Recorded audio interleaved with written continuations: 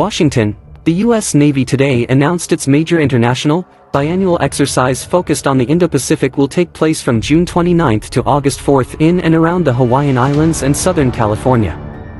The exercise, dubbed the Rim of the Pacific, or RIMPAC, will feature 26 countries, 38 surface ships, 4 submarines, 170 aircraft and approximately 25,000 personnel, the San Diego-based U.S. Third Fleet said in a statement today.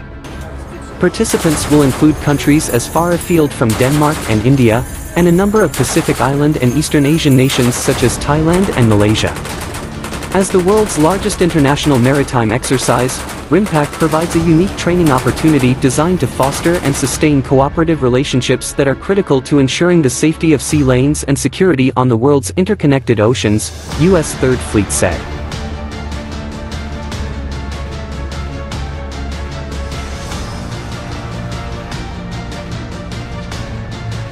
This year's RIMPAC will be the event's 28th incarnation since its first gathering in 1971.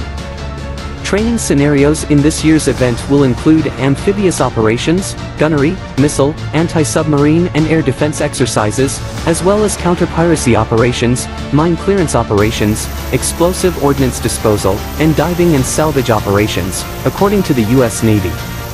This year's exercise will take place with two major international tensions in the backdrop: Russia's invasion of Ukraine, which has united much of the Western world against Russian aggression, and China's push to spread influence throughout the Pacific, which has prompted alarm in the US and Australia especially.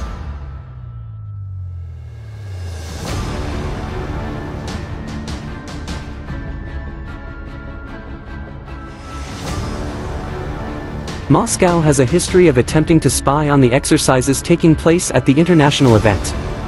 Similarly, China, which was disinvited from the 2018 event, has also sent unwanted vessels to observe the exercises, USNI reported at the time. Top military brass frequently stressed the need for the US to have strong relationships to counter Russian and Chinese aggression. The key piece here is allies and partners. We are not going to outspend China. So where do we focus on key capabilities that we think of as most important as a nation? Chief of Naval Operations Admiral Michael Gilday told reporters last October in India. But secondly, the asymmetric advantage, and I want to underscore asymmetric advantage that the United States has with its partners and allies.